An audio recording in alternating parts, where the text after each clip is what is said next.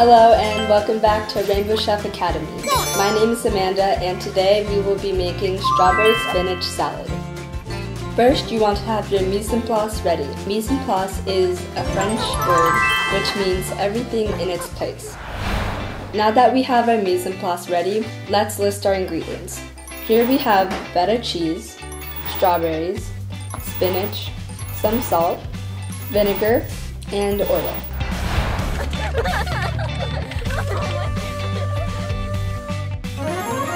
So for the dressing, we will be using balsamic vinegar and olive or grapeseed oil, or any vinegar or oil that you have at home.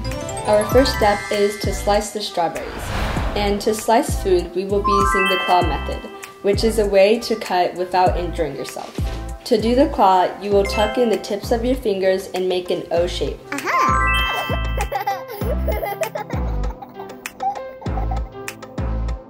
Now that our strawberries are sliced, we can make our dressing.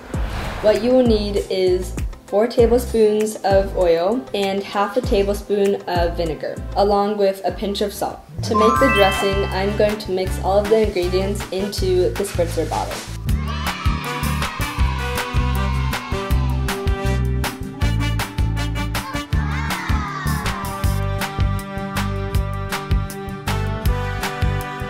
Now we are going to cap the bottle and shake it up to mix all of the ingredients together.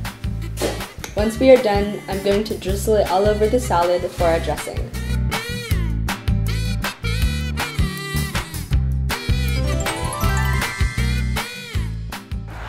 And you can just drizzle it all over evenly. Here is our finished product. If you don't know, drizzling is pouring a liquid into a thin, even line. Thank you for watching me make this, and I hope to see you next time watch me make the mango salsa. Bye! Don't forget to like and subscribe to Rainbow Chef Academy.